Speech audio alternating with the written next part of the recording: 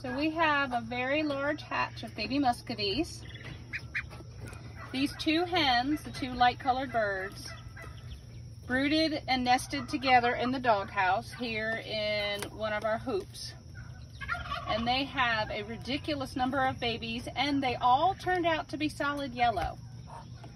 Muscovies can be pretty much any color. The daddy is this black guy right here. So it's interesting that none of them have any color. The biggest thing will be to make sure he doesn't step on his children, and to make sure they don't fall out of the coop.